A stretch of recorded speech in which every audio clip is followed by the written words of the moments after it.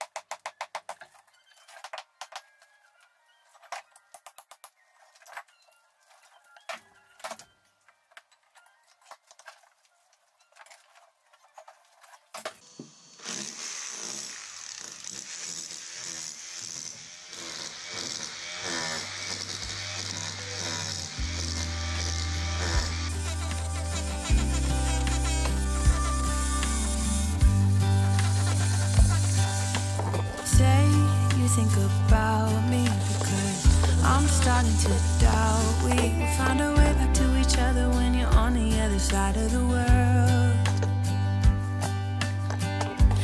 Briefly mentioned last time, but this vent brick unfortunately has to go.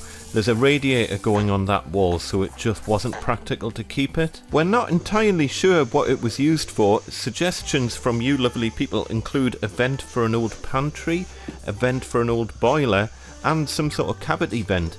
If we ever find out, of course, we will let you know. In the meantime, don't worry, this certainly won't be going in the skip. We'll keep it and use it for a future project somewhere down the line.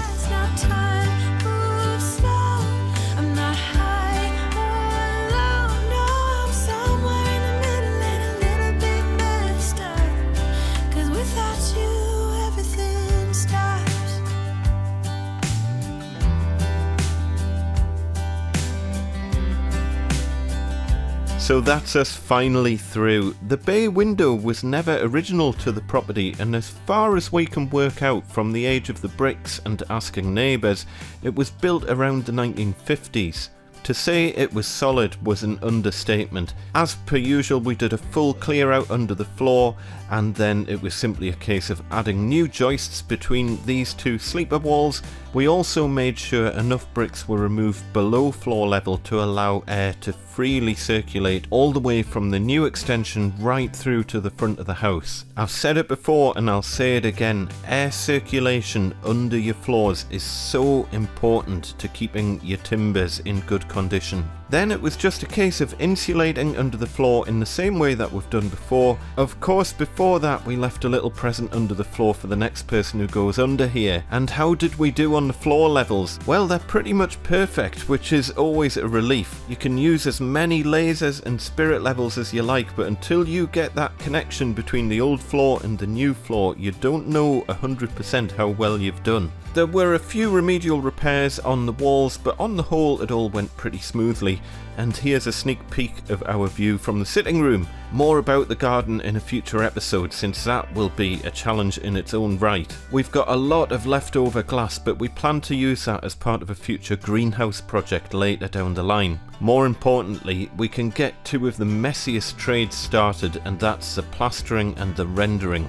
More about that next time. There's light at the end of the tunnel, but in a way we're heading for the hardest part of the whole project, and that will unfold on a future episode. For now folks, take care, look after each other, and we'll see you next time. Tatty bye!